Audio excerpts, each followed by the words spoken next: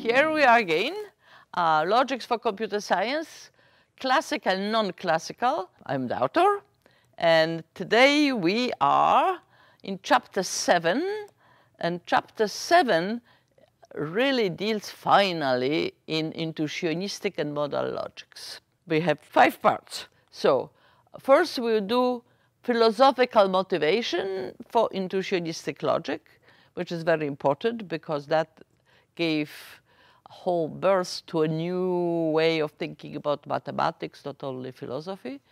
And part 2, we'll talk about intuitionistic proof systems, special or one of intuitionistic proof system, and we'll discuss algebraic semantics and completeness theorem.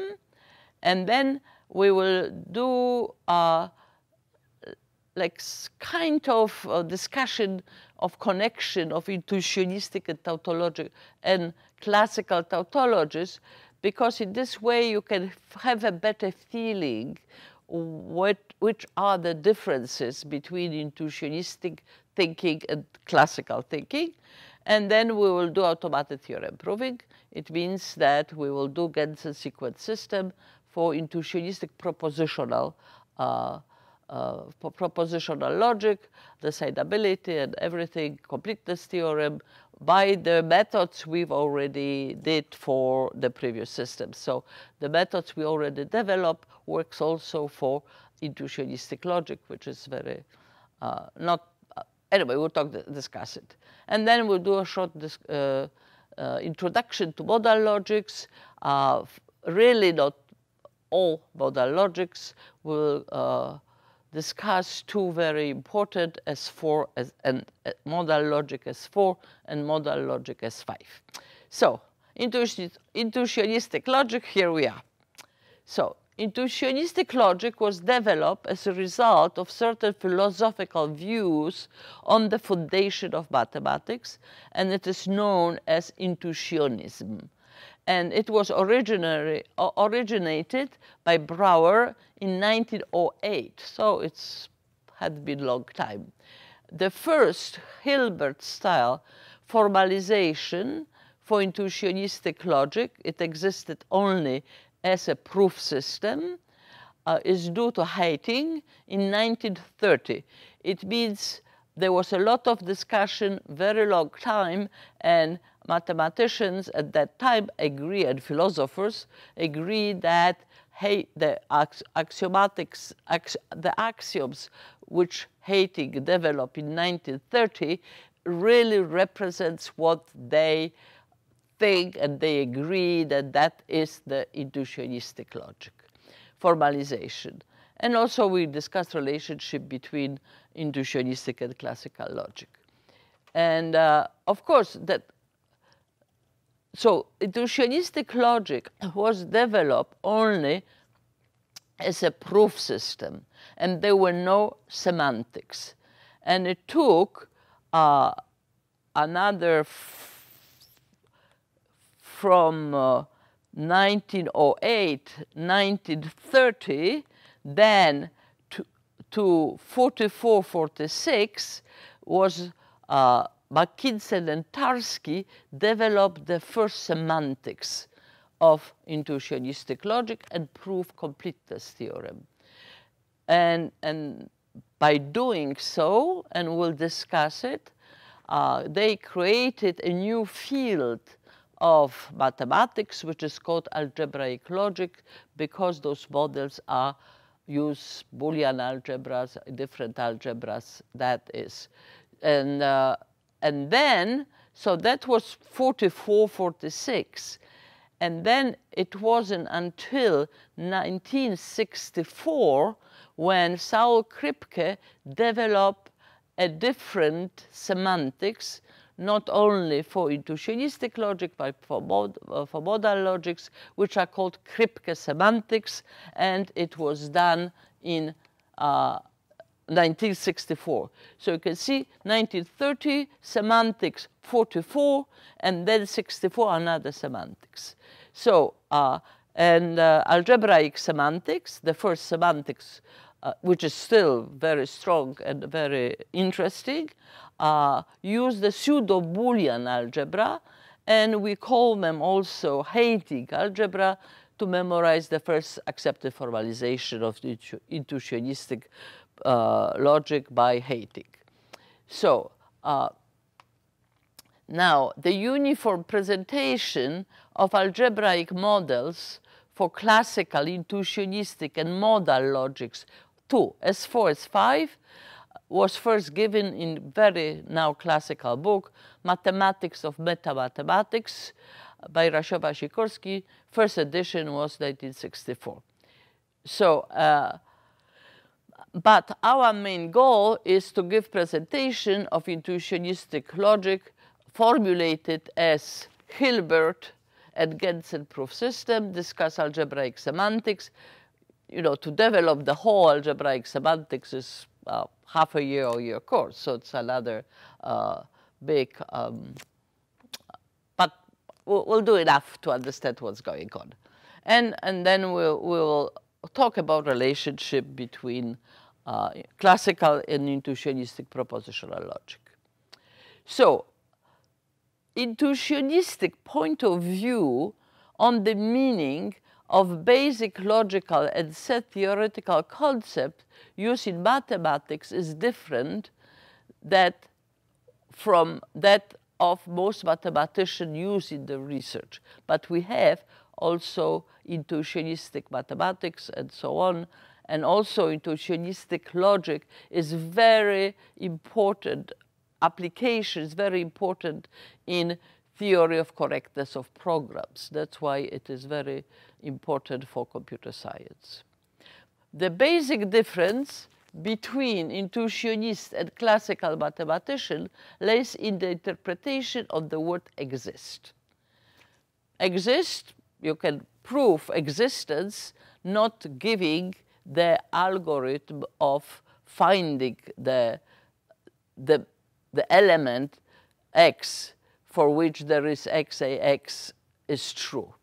So in this, very often what we do the following. We want to prove, we know that in classical logic we have that there is xax is logically equivalent in classical way, negation for all x not ax. So to prove, I want to prove there is xax. How we do? I assume, in particular, you have that the implication in this direction, ax, logical equivalence is stronger than the, oh, sorry, you see, I am rushing, it's morning, so now I'm slowing down. There is xax by double negation, the Morgan law. So there is x, ax. This is one of our classical tautologies. And now what we do to prove there is x, we assume that it's not true. So I assume that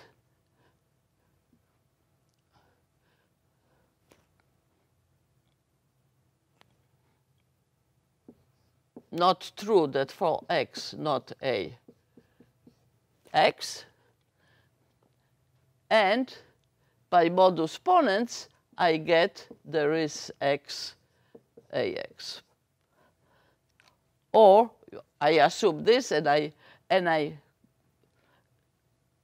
or I do by contradiction, I assume that this is not true. It means I have that. And then I have a contradiction. So it means this is true. So I prove that, and by modus ponens, I prove that there is x not ix. So, and so in a way, you can prove the existence of an element without really giving a way to find that element because you do by contradiction, and there's a lot of proofs of that type. So for this reason, the intuitionists do not accept the classical tautology. So that is one of the basic classical tautologies which we don't accept in intuitionistic logic. And of course, that is, if you construct the proof system, so if you say that this is, you have a proof system, I, and so you assume that in intuitionistic logic, in any intuitionistic proof system, you cannot prove that. And once you have if you build the semantics, that formula also cannot be intuitionistic tautology. And that is connected with interpretation of intuitionistic implication. It means we say that implication A implies B is considered to be true if there is a method by which a proof of B can be deduced from the proof of A. And the example is this, that, oh, this is intuitionistic implication. Here's the typo. So, and from that implication, there's no general methods from a proof of the sentence, of this sentence, to obtain the intuitionistic proof of there is X, AX. And the next is the intuitionistic negation. Intuitionistic negation, we have again that in classical logic, we have the double negation, that the formula A is classically equivalent to double negation A. And that is not possible. It means we don't accept intuitionistic logic that double negation A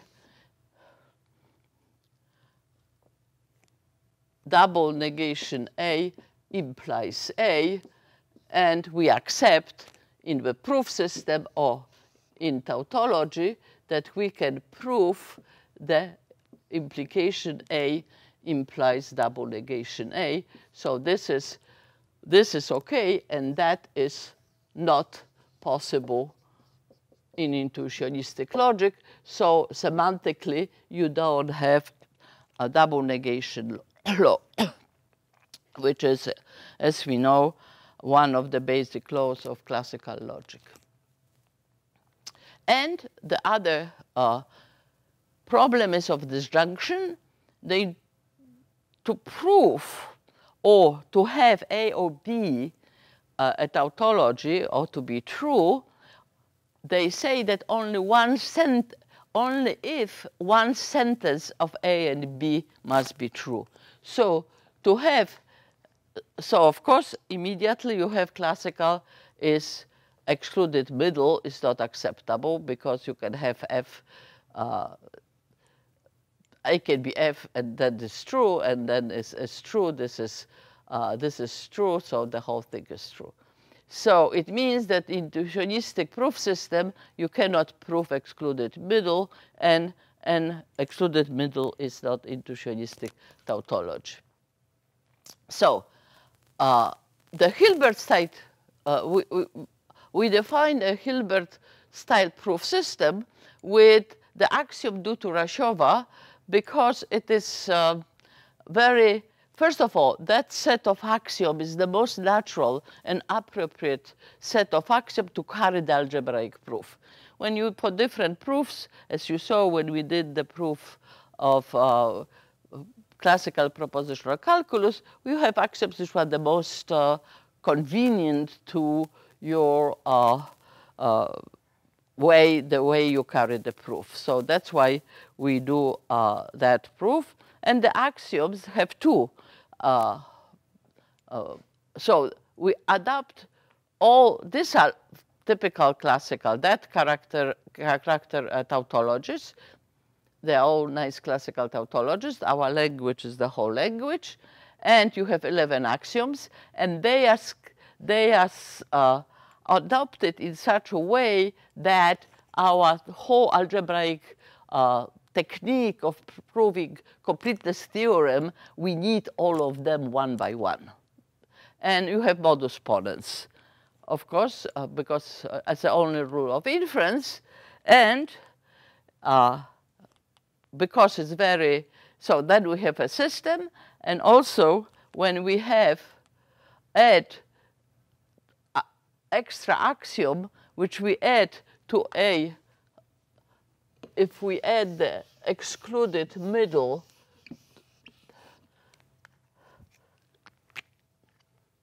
if you put the 12th axiom, which is A ought not A, you get A1, A11 plus is classical, complete classical axiomatization, and this is intuitionistic axiomatization. So you can see it's elegant also, because it means you add the only, you can say the only difference between the classical intuitionistic, which is those 11 axioms, and classical, you just add the most classical tautology, which is A excluded A or not A.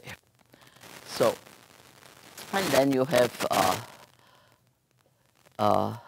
normal set of probable probability.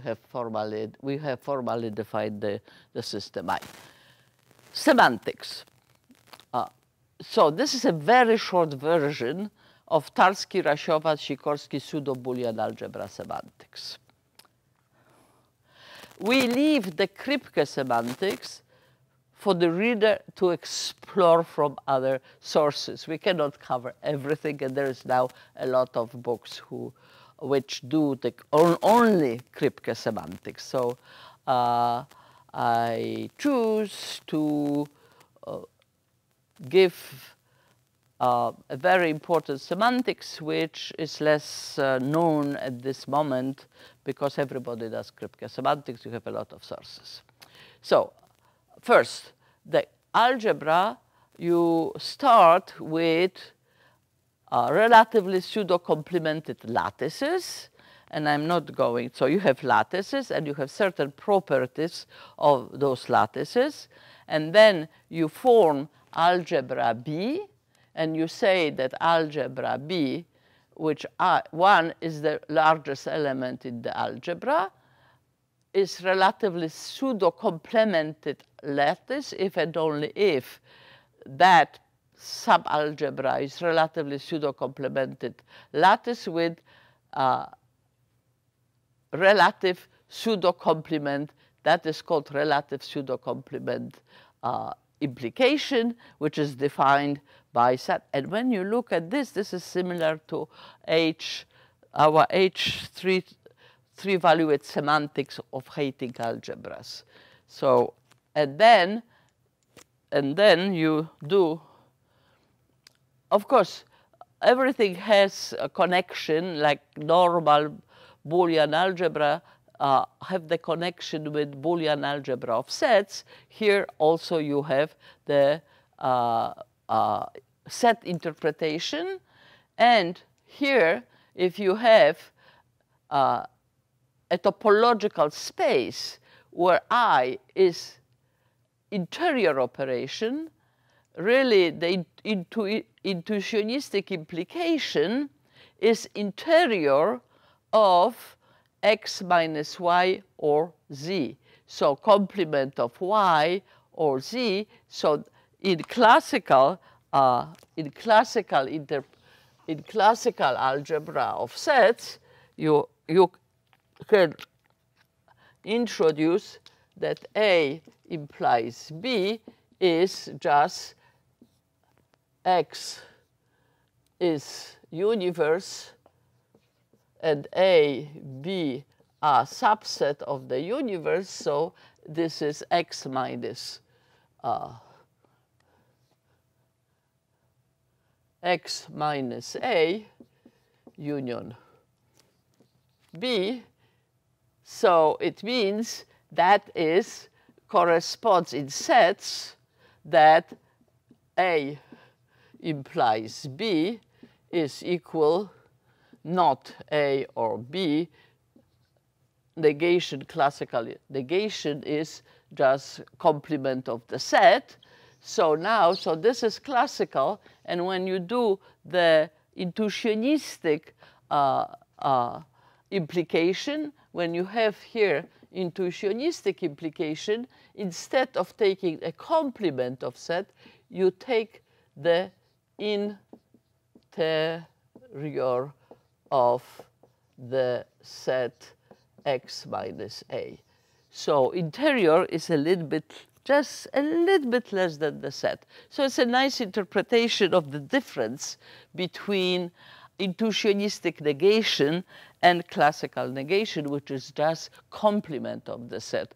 And to have intuitionistically, you have the interior of the complement of the set. And you have pseudo-Boolean algebra, which is abstract algebra, when that part is pseudo-complemented lattice with 0 element 0, and the negation, you see, the negation is defined for any element of B. A implies 0. So when you go back to H3, that was how we defined the hating three-valuate logic. Negation was defined A implies 0 in our H implies false. 0 would be in our three-valuate hating algebra was 0 corresponds to our F, because remember F was less than unknown, less than true, so F was the smallest element, and in general the smallest element we denote by 0. And then you have the same, you have a topological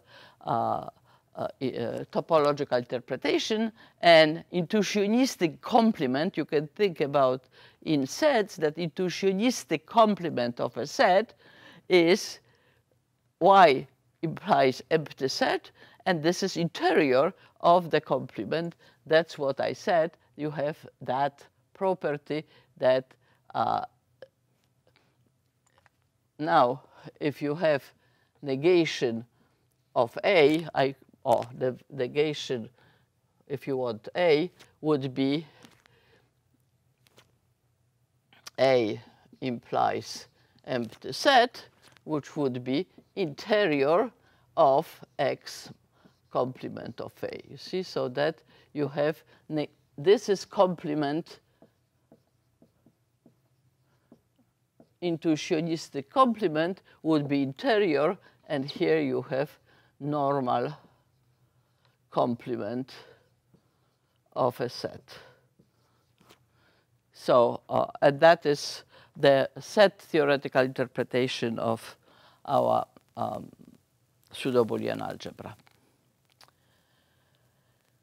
And everything, that interpretation was proved by Stone in 1936, and it was called the Stone representation theorem for pseudo-Boolean algebras. And then you have, and we say that formula A is intuitionistic tautology. So let's do this. So representation theorem, which they prove in 46, for every pseudo-Boolean algebra, there exists a monomorphism H of that algebra into pseudo-field of Gx of open subset of compact topological T0 space. So we are getting into very sophisticated mathematics, so just I want to show you how sophisticated it can be. So we say that formula A is intuitionistic tautology if and only if any pseudo-Boolean algebra is a model of A.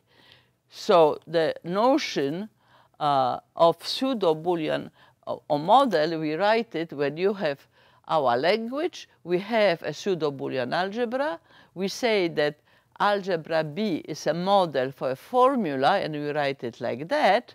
If for any V of variables of that language, the V star of A becomes the one, the greatest element in our algebra. Our three-valued Hating semantics, which we develop in chapter 3, is an example of three-element pseudo-Boolean algebra.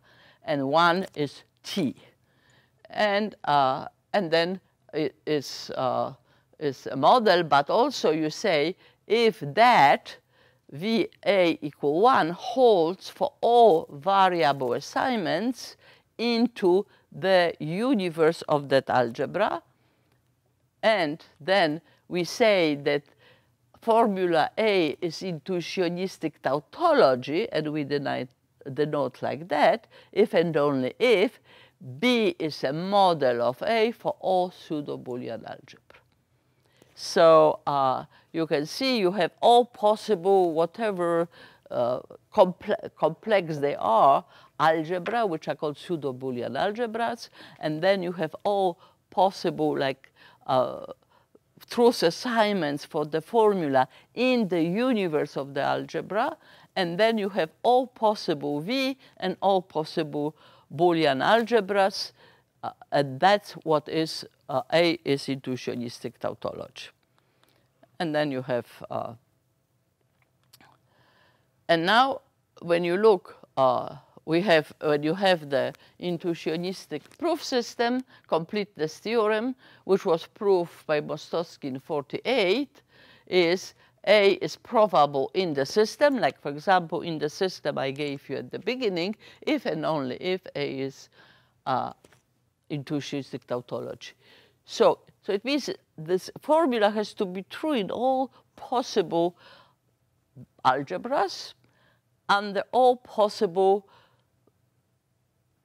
truth assignments in the, for each algebra, you have truth assignment in the universe, all possible truth assignments in the universe of the algebra. So complexity is, and then you can have even more complex way of stating or approving, and this is called algebraic completeness theorem, that A is probable in our system I, which we started with. A, these are all equivalent. A is intuitionistic tautology. A is valid in every pseudo-Boolean algebra of open subset of topological space A's. Now, that is important part. A is valid, it means it's true, it's tautology, intuitionistic tautology, in every pseudo-Boolean algebra with at most 2 to the power 2 to the power r elements, where r is the number of subformulas of A. That is for intuitionistic propositional. Remember, we're talking about, we talk only, our language is, we are talking about this language, so we talk about the propositional intuitionistic calculus. So when you look at this representation theorem, that part means that is decidability of the notion of intuitionistic tautology, because you have to check if A is tautology or is valid in all pseudo-Boolean algebras which have at most 2 to the power 2. This is a big number, but it's a finite number, where R is the number of subformulas of A. So if A has 8 subformulas, it would be 2 to the power 2 to the power 8, which is a finite number. And you have looked at all possible pseudo-Boolean algebra with that, so you can evaluate that is a decidability. It's a lot of computation, but you can do it. So that's why that is important part, because that is decidability, semantical decidability of intuitionistic propositional logic. And of course, we are going to show syntactical decidability, because you can see how complex are those algebras, and to examine all possible with at most 2 to the power 2 to the r. So you have to 1, 2 up to their elements. So there's a lot of computation, but mathematically is finite and it's decidable. So now we can look at like more feeling what are those horrible tautologies. You can see they are not easy to imagine, by comparing them to what we know it means to our classical tautologies. Like, for example, all axioms 11 are classical and intuitionistic tautologies. All our axioms 11, they are classical intuitionistic. Here are other typical classical. A implies A implies not A. You see, so in one direction, we know that it is not semantically A is not intuitionistically double negation, but A implies not A is intuitionistic tautology. So that is okay, but the inverse implication is not intuitionistic tautology.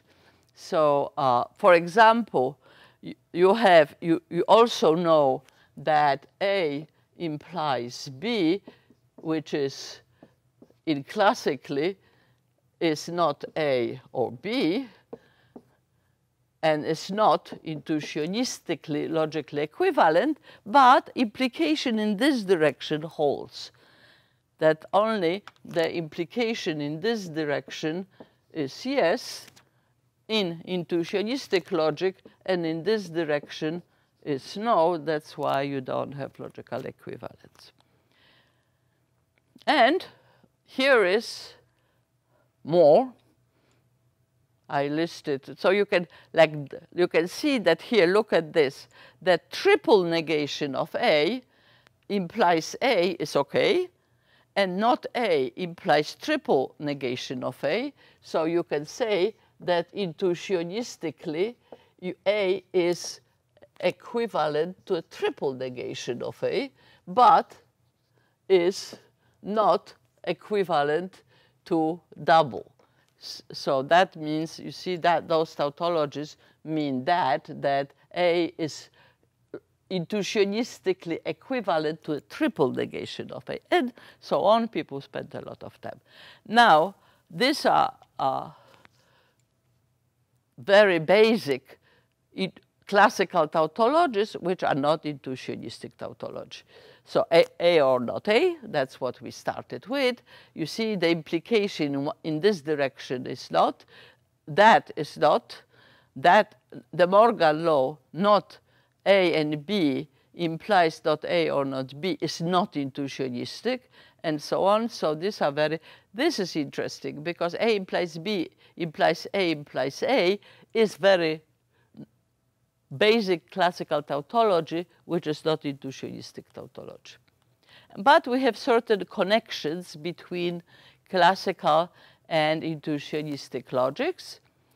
And first of all, it was proved in '64 that what I just erased here, that we add one axiom 12 to A excluded middle to our 11 axioms, you get the complete classical semantics.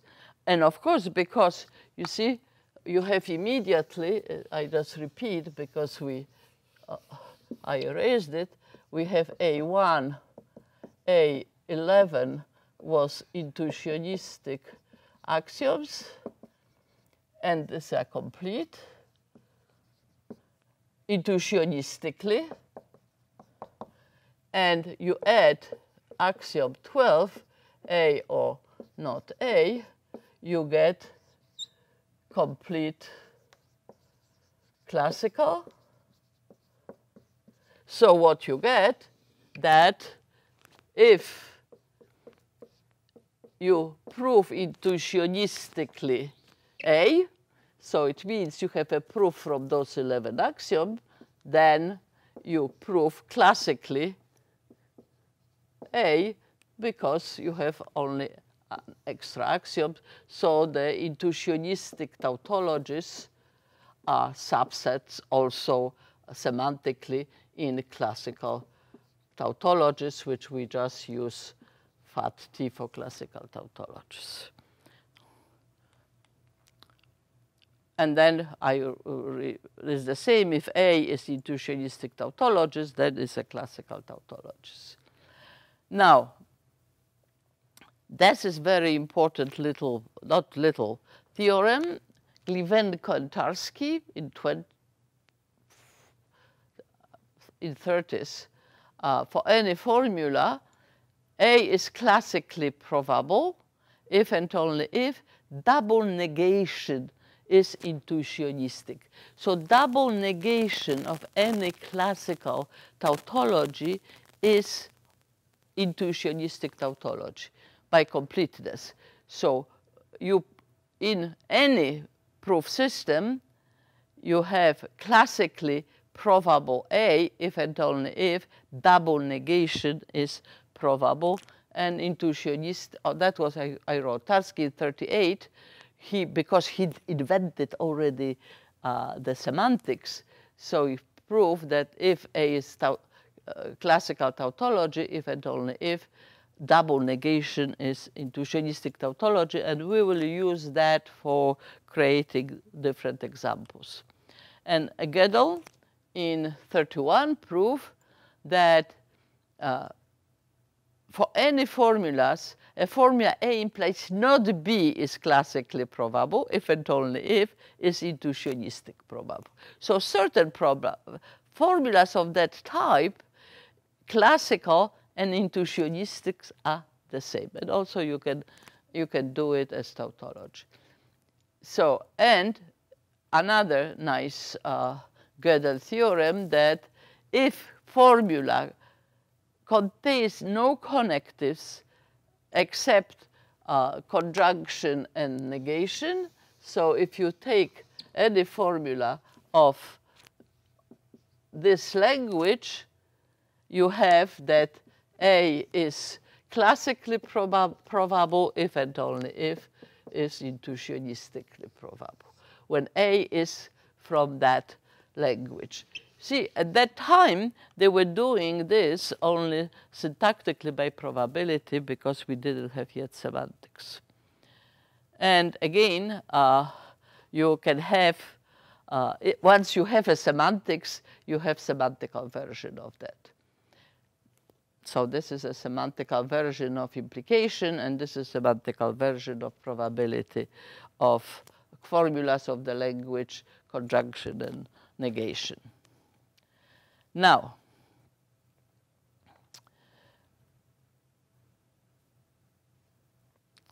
there is a theorem which was announced without proof by Gödel in 31.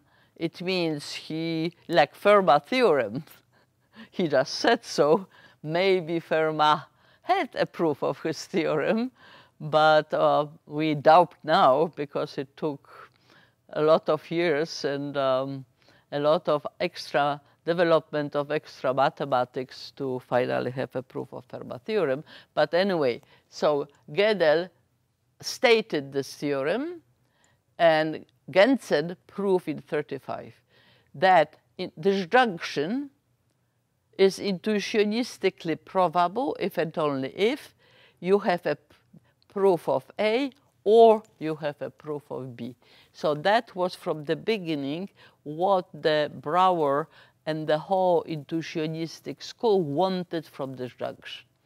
If I have to prove A or B, it means I have to prove A or I have to prove B, and not rabbit on the hat that I can have a proof or tautology, A or not A, and A, I don't have a proof of A, and I don't have a proof of not A, but I have the proof. Or the same semantically, this is a tautology, and neither must be a tautology. So that was which really started the whole intuitionistic logic. Proof A or B, it means I have this or I have that. So now, Gensen did it in 35, and we are going to do it very quickly. Once you have, so the proof, Gensen proof, he invented the whole Gensen type formalization and did all, and then the proof of this theorem is absolutely obvious. So let's now look at the Gensen sequent system Li, which we talked a little bit already, so in order to prove the completeness, he did completeness of his formalization for classical logic and for intuitionistic logic, showing the equivalency with existed formalization, Hilbert-Stein formalization, and he introduced the cut rule, and then he showed that from his system he can eliminate cut, and that is called the cut elimination, Hauptsatz cut elimination theorem. We did it last time. So here is our system, which already I mentioned. It means we have our Gensen sequence, as we know what it is with Gensen arrow.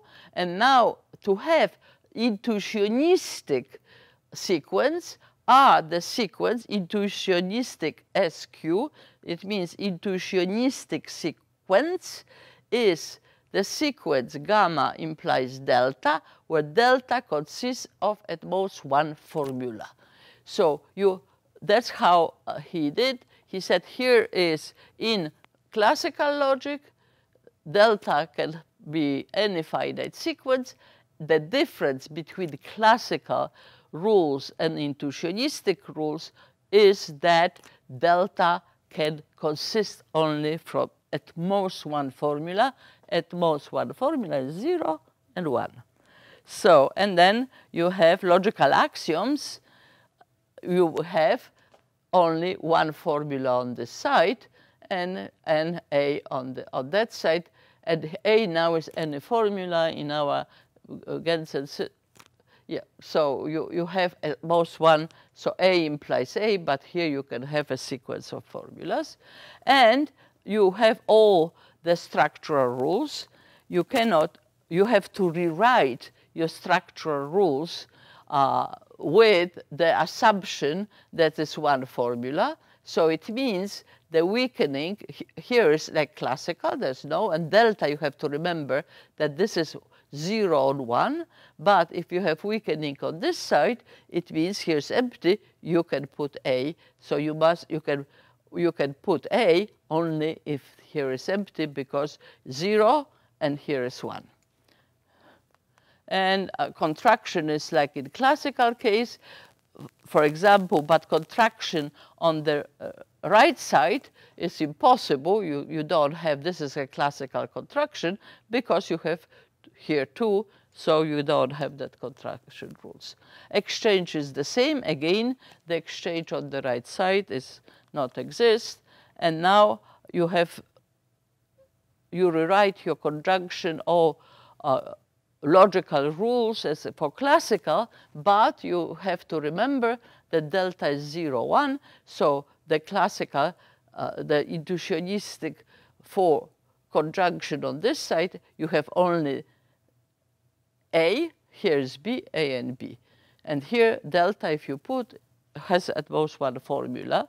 And then you have now, for disjunction, you must have two rules, because disjunction was A comma B. Now you have one rule. If you have A, you can write A or B. And you have second rule is if you have B, A or not B. So to prove A, if you want to prove, if you don't have cut, and you want to prove intuitionistically, if you want to find a proof intuitionistically in Gensen of A, B, you have to apply one rule, which would be proof of A, or you apply a second rule, which you get B, so you have a proof of A or proof of B, and this is one or the other. So you have the shortest proof of disjunction, probability of disjunction theorem. And then you rewrite all. The same for the negation. You have to write the rule. If you have A, you have one formula, so here would be 0, and you can apply negation on the right side if there's no formula here. And the Gensen system had all those rules. And of course, you have completeness, and Gensen proved the completeness by the Hauptsatz theorem. So, and then it was proved already when you had the semantics by Mostovsky, the same completeness. Now, and again, immediately you have that Gensen intuitionistic A or B, you have this, so you have intuitionistically derivable disjunction. And Gensen proved it by Hauptsatz, by cut elimination, so that is exactly Gensen proof. And here I repeated what I wrote on the blackboard. And now we have this nice system, sequence system, and then we do the same which we did for previous systems. And of course, now the proofs in our Gensen intuitionistic system are more complicated than in classical, but remember that in our RS system, the composition is always unique. In GL, which we did, the blind search defines a finite number of decomposition trees. And now we have even more. In LI, which I just show you, the structural rules play a vital role of the proof. And the fact that a given decomposition tree ends in non-axiom leaf does not always imply that the proof does not exist. And so it means only that we have not a good search strategy. And I'm going to give you a decidable procedure of finding proofs in a Gensen system. And then how you do it, you do decomposition rules, as we did before. So we rewrite all those Gensen rules by the decomposition rules. Or if you like, to facilitate the process, we write the decomposition rules like as a tree rules, and you build as we did before. The implication would be like that. And then we build, for example, weakening decomposition is that if you have A, you can remove A. That's why it's called weakening. And then you say decomposable formula is a formula of degree greater equal 1. Decomposable sequent is a sequent which contains decomposable formulas. In decomposable formula is a formula of the degree 0. It means proposition of variable is exactly the same definition. And again, if we write capital letters, we treat these letters as proposition of variables because it's just sometimes, unless we have spell out the proper formula. And then you have the normal tree construction. Root of tree is a sequent, given node. We then identify all decomposable rule applicable at this node and write premises as leaves. We stop decomposition process when we obtain an axiom or leaves are indecomposable. But of course, that decomposition tree is not unique. And the fact that we find decomposition tree with non-axiom leaf, that does not mean that we don't have. And that is due to a role of structural rules. And let's do an example. And this is an example. I have the formula. I identify the rule. And now I then identify this rule. And I apply this rule as we did before. Now I apply conjunction to the first formula. I have this. And now I am here. And in order to move that negation, I need to apply weakening, because I cannot move negation. Classically, you can move the negation on this side, but intuitionistically, you must have it empty. So you apply the weakening, and you move B on the other side, and you have non-axiom, and here's axiom.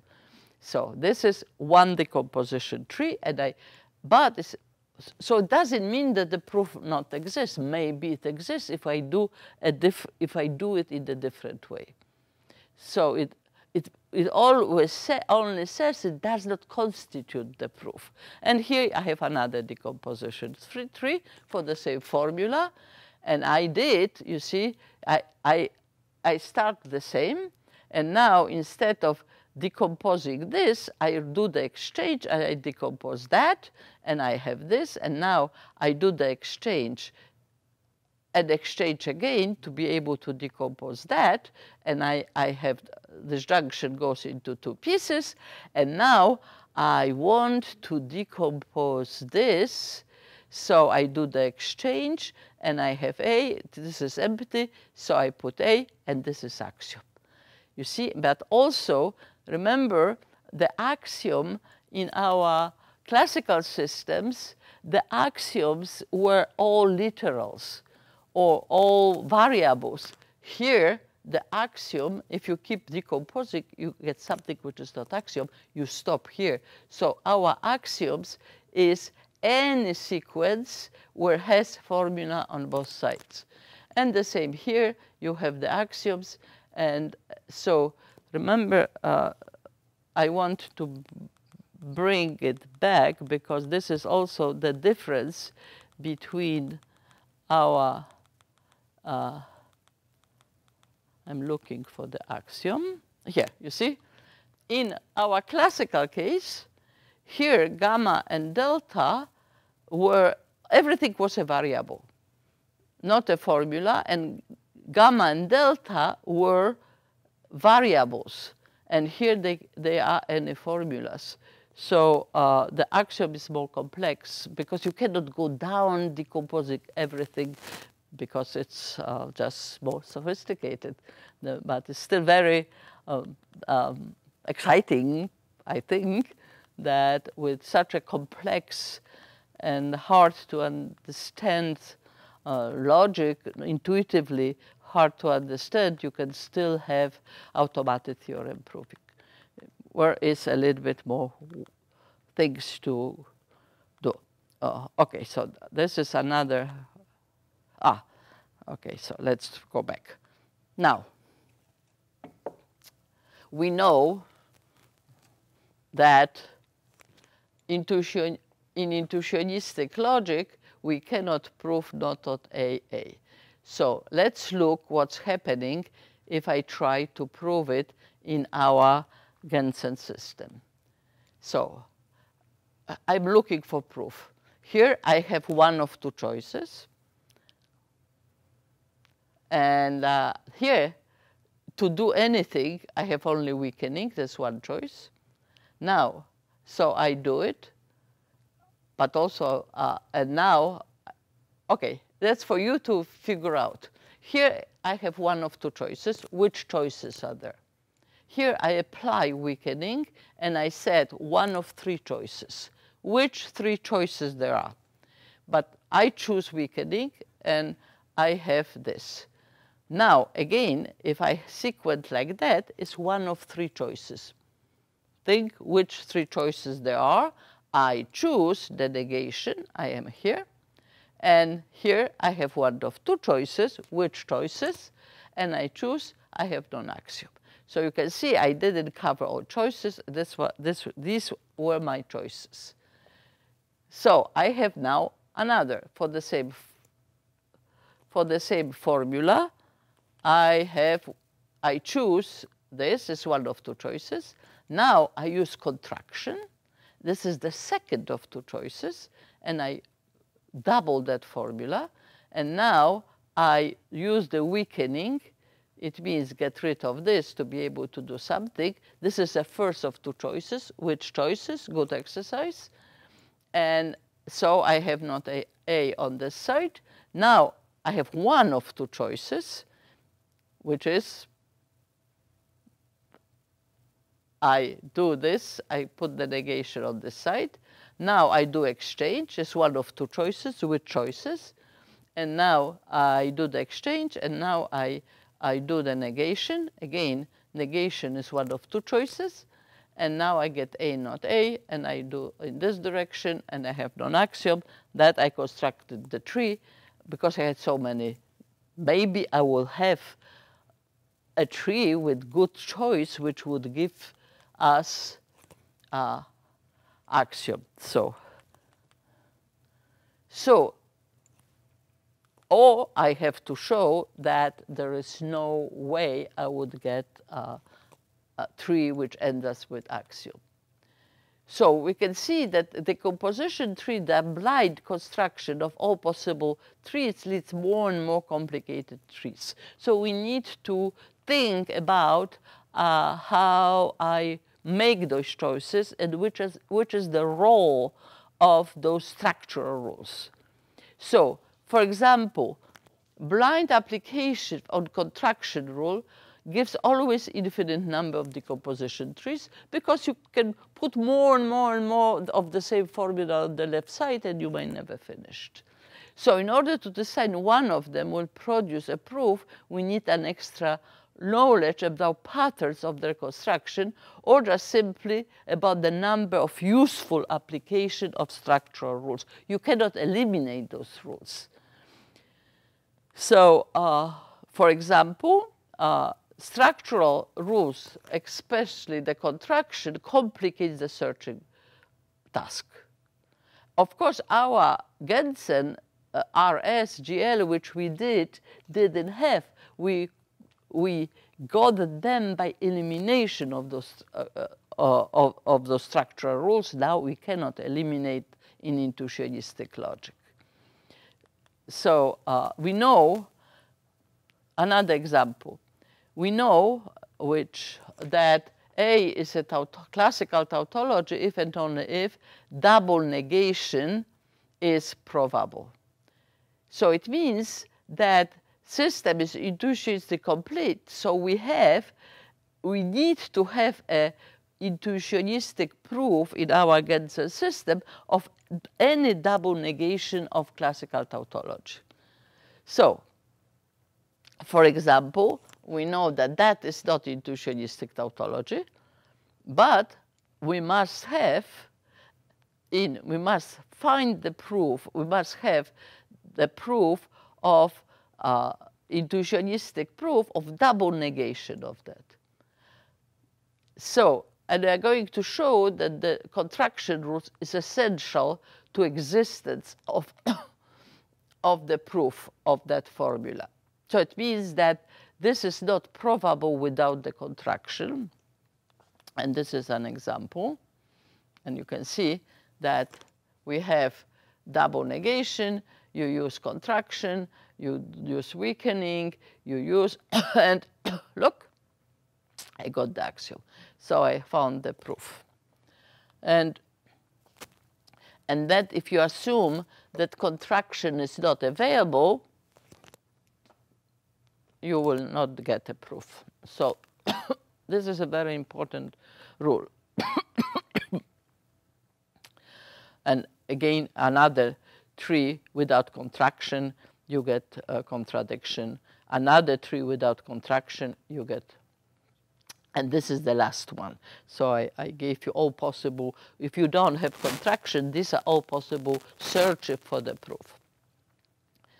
So contraction, we cannot eliminate contraction. So we show that contraction rule cannot be eliminated because we show an example of probable formula with contraction, and without contraction, there's no proof. And then you have proof search method. So we make certain observations to have a heuristic method. It means the goal of construction decomposition tree is to obtain axioms or indecomposable leaves. With respect to this goal, we use logical decomposition rules a priority.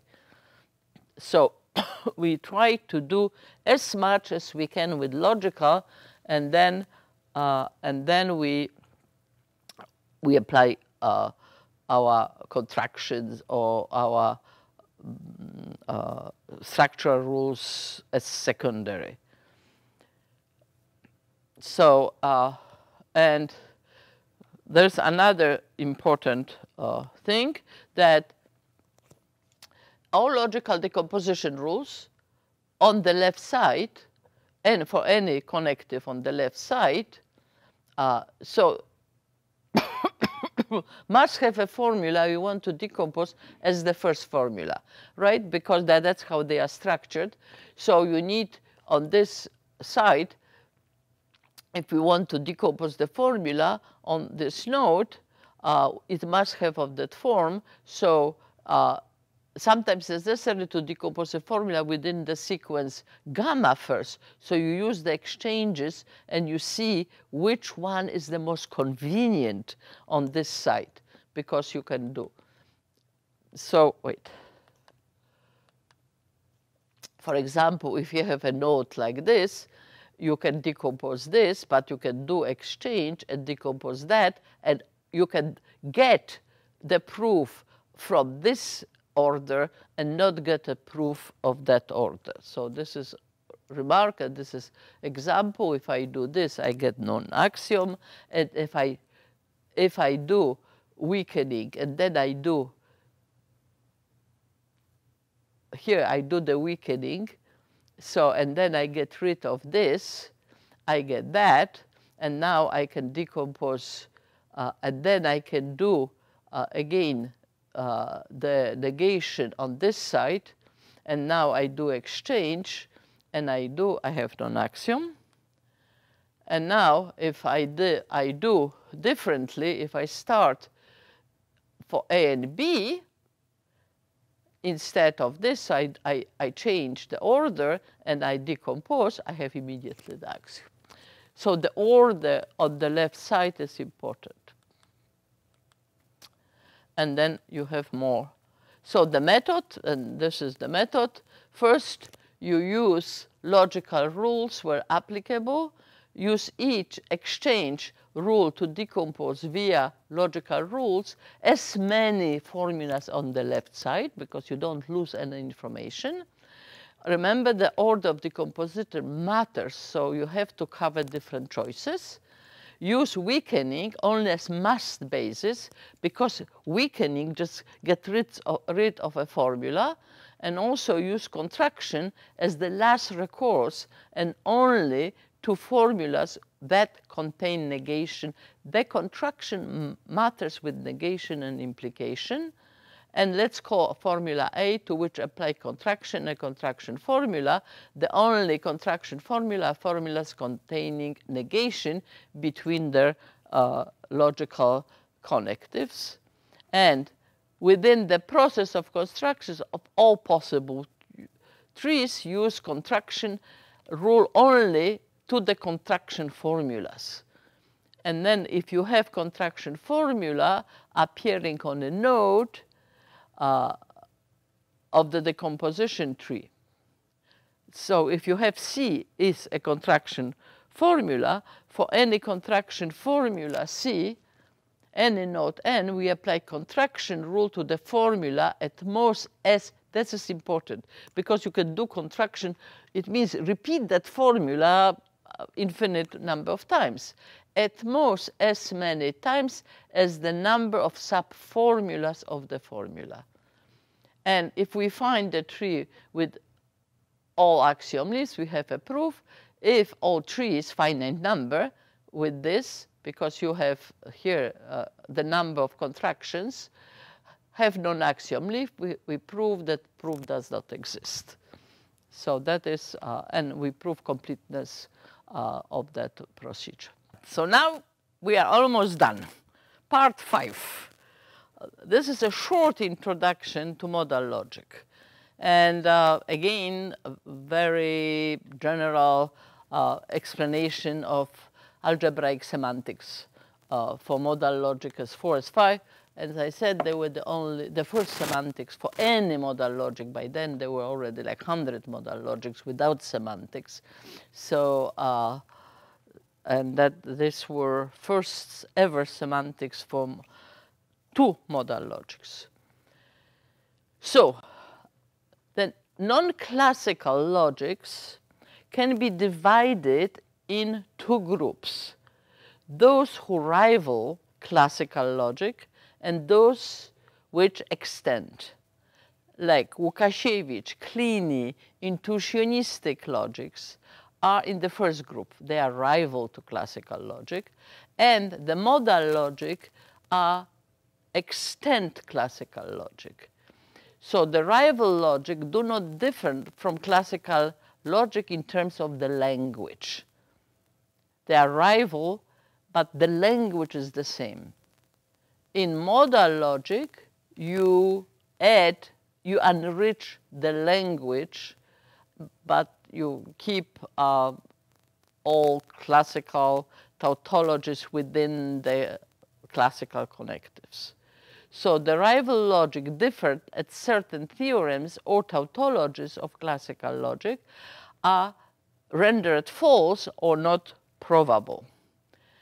And the most notorious example is excluded middle, which is probable, and it's a tautology of classical, not probable, and not tautology, intuitionistic, and many others. So, and it is also not a tautology under any extensional logic semantics we have discussed in chapter 3. Logic which extend classical sanction all the theorems of classical logic, but generally they supplement them in 2 ways. First, the language of non-classical logic are extension of the language of classical logic. And secondly, the theorems of these non-classical logic supplement those of classical logic. And modal logics are enriched by addition of 2 new connectives that represent the meaning of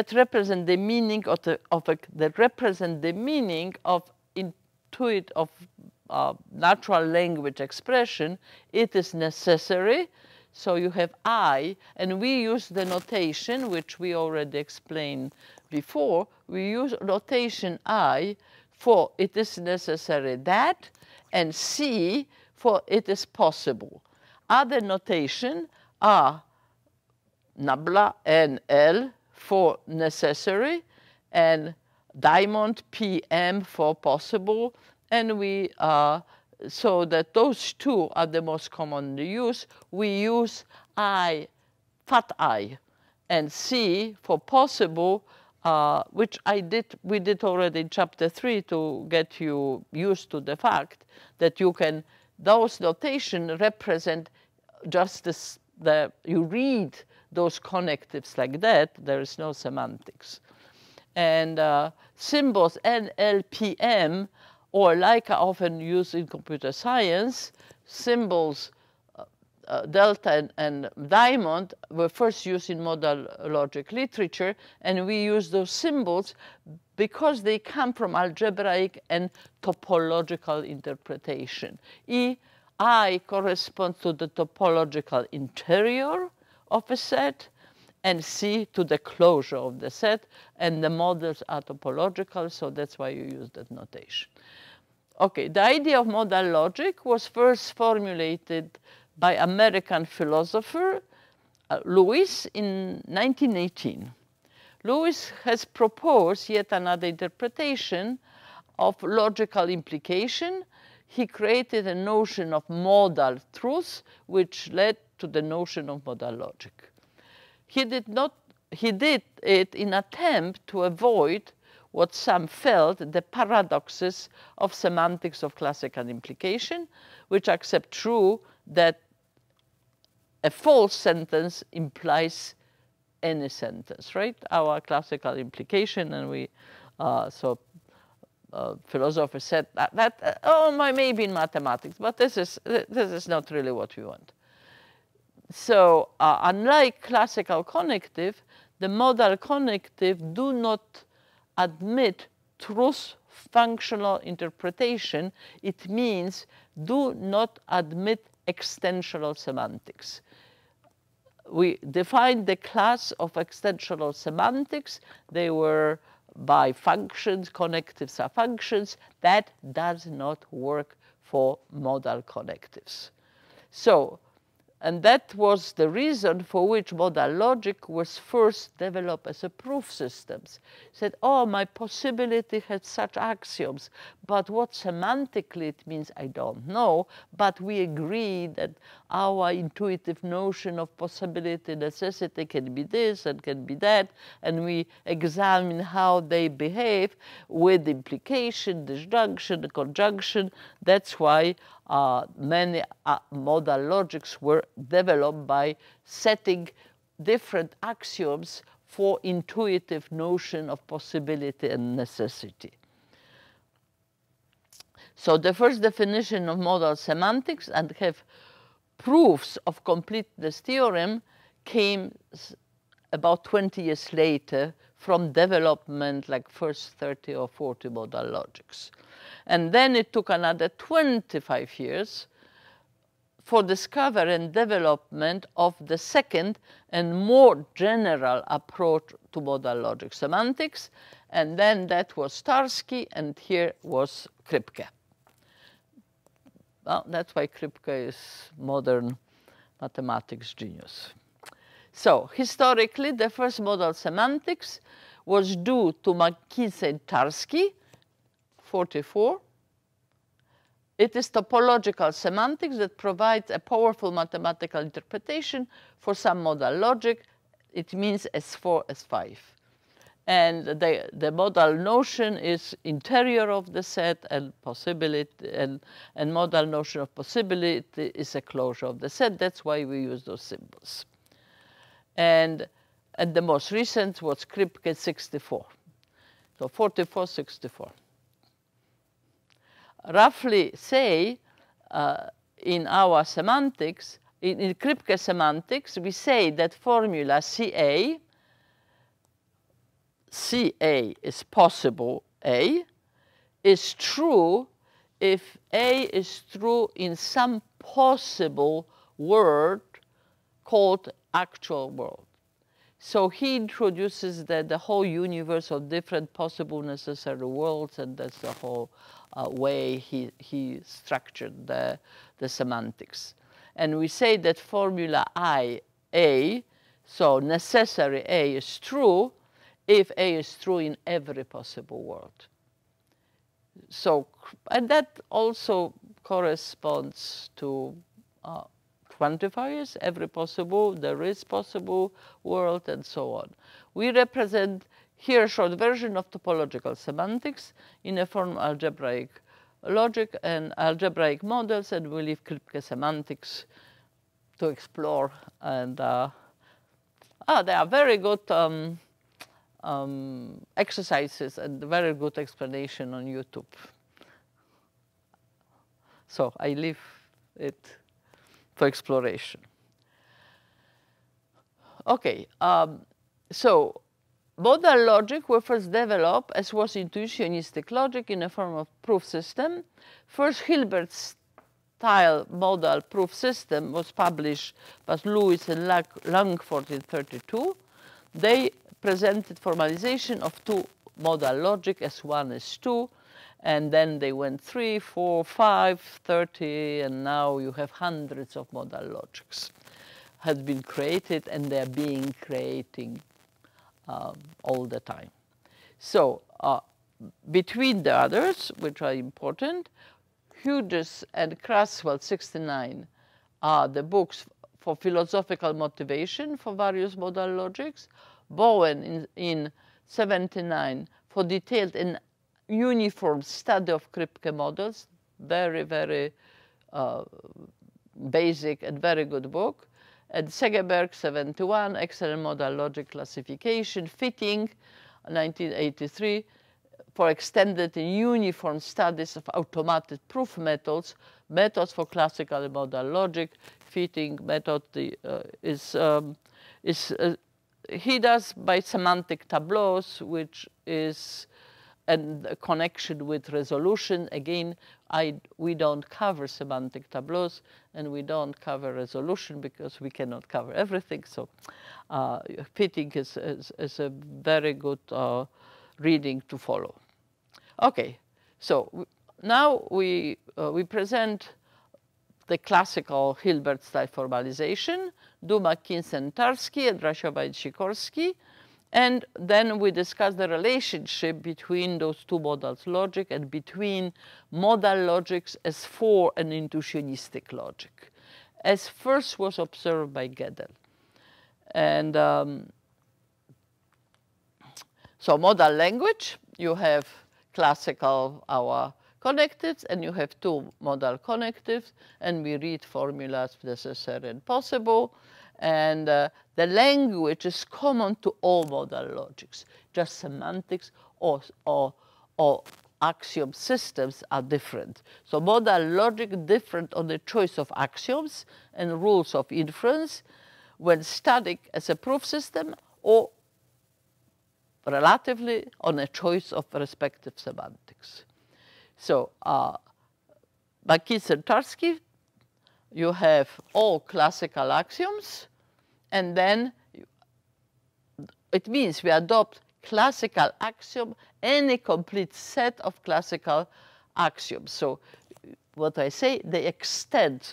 So here you have all complete set of classical axioms. So you have all classical tautologies, and then you have modal axioms, which say interior of A implies A, or necessary A implies A, necessary A implies B, implies necessary A implies necessary B, and necessary A implies necessary then A, and here is closure of A is necessary the closure of A, and modus ponens, and you have a rule.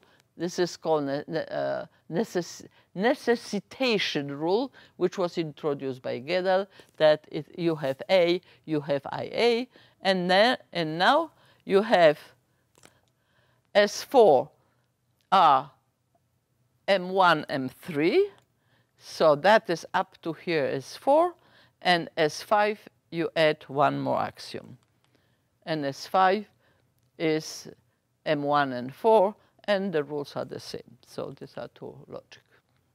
And of course, axiom of S5, as we stated, this is a nice extend S5, extend the axiom as a 4, so we get immediately anything probable in S4 is probable in S5. And also, in S4 and S5, the modal connectives are definable by each other. So that is like with the interior and closure of a set. It means necessary then A is not true that probable that not A, and vice versa. Or interior of a set is complementation of closure of complementation of a set. And the language, we assume the same language with one modal connective, because you can see if you have one modal connective, you can define the other. So to have a less of work, you can adopt only one of those connectives as in our language. And now you have a nice, again, logical axioms. You again, you choose, these are equivalent to the axioms in respect of probability and equivalent in a sense of semantics to the axioms I just gave you. And here are the axioms of, they are nice because, again, they are chosen to, they're the most comfortable to prove completeness theorem through algebraic methods. So that's why we use those axioms. And again, now the rule of inference is A implies B, IA implies IB, and again, S5 extends as 5 extends as 4, and this is our rule of inference. And then, of course, you have the same RS4A implies that RS5A is probable. And now, the algebraic semantics are defined in the notion of topological Boolean algebra. So topological semantics was initiated by Kinsey-Tarski in 1946 and consequently developed in the field of algebraic logic. The algebraic approach is presented in Mathematics of Mathematics, and then there's another beautiful book of an algebraic approach to non-classical logic, and there's the next book. But to mention, which is important, that the first idea of connection between modal propositional logic and topology, because these are all I and C are topological operation, was due in 1938 by Chinese mathematician Tang Cao Chen and Du Gunji in 1940. So, and then it was done really by Tarski and Makis and Tarski and the other. So now algebraic models for classical logic were done in the terms of Boolean algebras. Algebraic models for intuitionistic logic were developed in terms of pseudo-Boolean algebras. And now for modal logic, we introduce the notion of topological Boolean algebra. It means you have Boolean algebra and you have one, because the other you can define in terms. You have interior operation, which has these properties. Interior of A and B is interior A and B, etc. So you have, and that is called topological Boolean algebra. And element AI is called interior of A, and element not I, negation not A, is called closure. So really you have definability, so you can have topological Boolean algebra if you introduce C as like that. So you can have always topological Boolean algebra with two operations, which is convenient. And here are the property of closure, which you do. Now you have the same connection with Boolean algebra had a connection with algebra of set. So now topological Boolean algebra has connection with topological field of sets, and you introduce open topological Boolean algebra, which are special Boolean algebra. You say topological Boolean algebra is open when every open element is closed and every closed element is open, that for any element of Boolean algebra, closure of I, of interior of A is interior. So that means any closed element is, every closed element is closed and every open element is closed. And this is called open topological Boolean algebra. And we say loosely that formula A is a modal S4 tautology if and only if any topological Boolean algebra is a model of A. like we did for pseudo-Boolean algebra. And we say topological. So S4 is characterized by normal topology, topological Boolean algebra, and S5 is characterized by open topological Boolean algebra. And and we say modal algebraic model is for any A and a modal language, and topological Boolean algebra is a model, and we write Boolean algebra is a model if and only if V star of A in the universe of the algebra holds for all variable assignments into the, so you see this is exactly the same definition, except that now modal means that you have a topological Boolean algebra, and then you have S4 tautology. You say that A is a modal S4 tautology and is denoted by S4 tautology A if and only if for all topological algebras are models for A, and S5 tautologies if all open topological algebras. And this is for intuitionistic logic. What was the definition? Definition was that you have intuitionistic tautology if and only if for all pseudo-Boolean algebras, you have exactly the same, and extension of classical tautology, which are called classical Boolean models, is that we say that A is classical tautology if all Boolean algebra are models for A. And then you have completeness theorem. And then you have, of course, like we did for intuitionistic logic, and we also have for classical, that algebraic completeness theorem, probability, tautology, and now, again, you can see this is the same condition which we had for intuitionistic logic. It means, what does it mean? Remember that those modal connecteds are not extensional, so you cannot have decidability by those what we call the truth tables.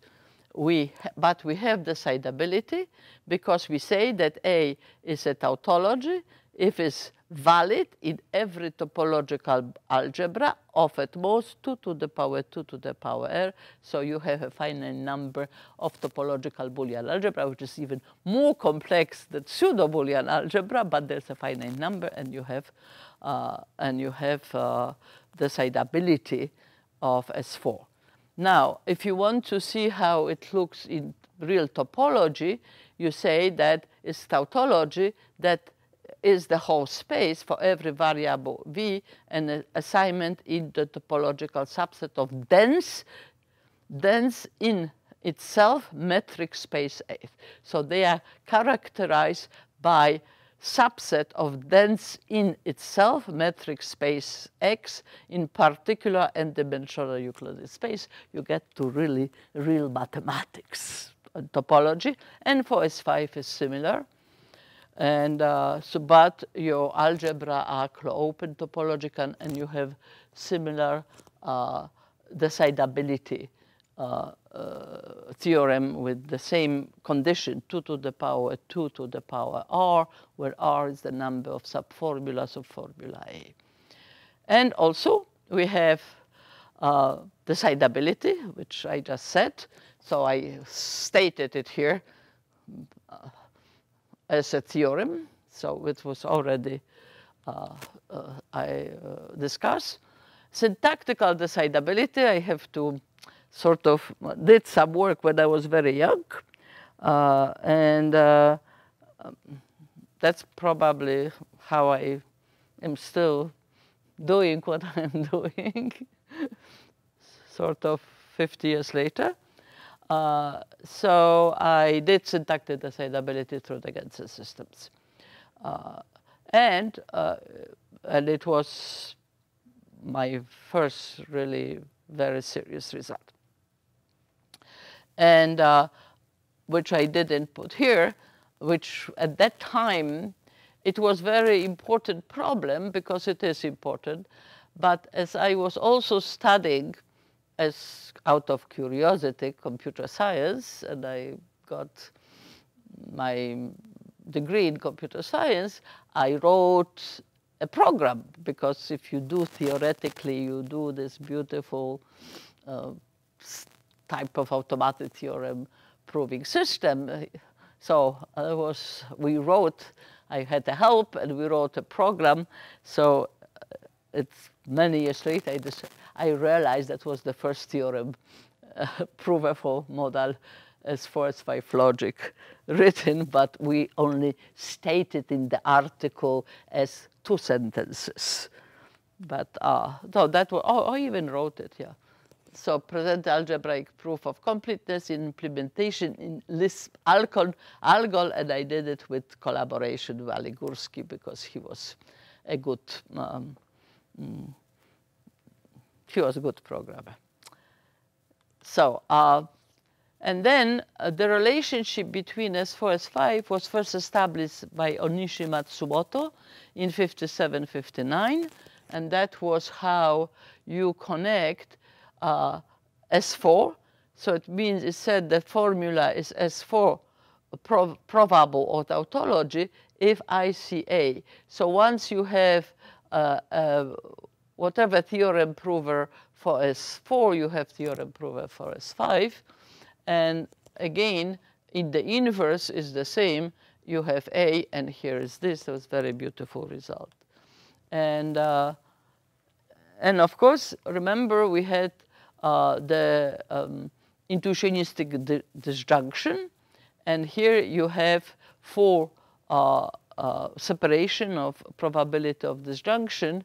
And McKinsey and Tarski in 48 proved that modal disjunction AI or IB is S4 probable if and only if. So intuitionistic A or B holds, but here in modal S4, AI or IB holds if and only if S4A or S4B. That's a very nice separation probability. And that brings also to the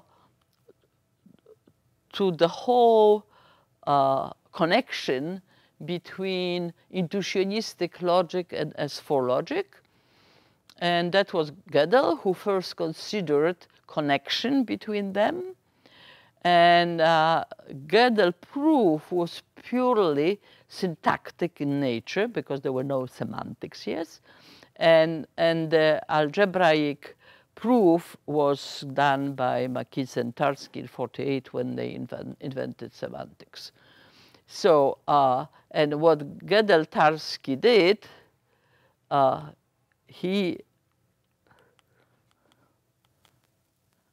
wait, I'm sorry, because what Gödel and Tarski did, he did it by mapping of between classical and S4 and intuitionistic logic. And here is, you have the propositional model logic, and then we obtain a language L0 obtained from L by elimination of the connective, modal connective, and by replacement the classical negation. This is our classical negation by intuitionistic negation. So use different symbol. So, and then we obtain the language like that. And this replacement is the mapping. I'm going to show you the mapping. So we get the language L0 with intuitionistic negation, which is called propositional language of intuitionistic logic.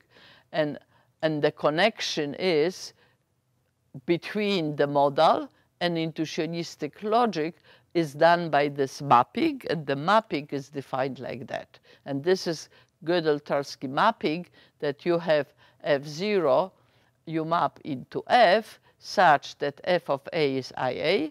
This is intuitionistic, and this is our model. And F of A implies B is interior of FA, FB. F of disjunction is interior of, is F of A of B, so that is like the normal distribution. And F of negation, intuitionistic negation, is interior of normal negation. So that's why we have, I just erased that intuitionistic negation is interior of classical negation. And then you have how this mapping leads, and then they prove that for any formula A is intuitionist of the language, such intuitionistic language is provable intuitionistically if and only if FA is modally. So you have the connection between intuitionistic and S4 logic. And then you can go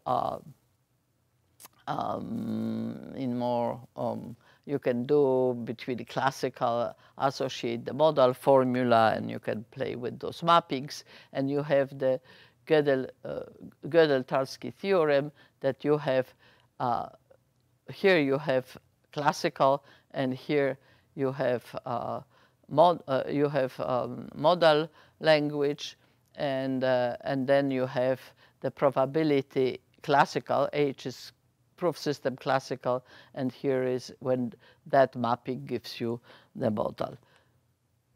And that was what, but it was very interesting because all those works were done only by proof systems before we had the semantics. Okay, enough of modal logic, enough of intuitionistic logics. We are going to go back to classical logic, predicate classical logic next time. Thank you.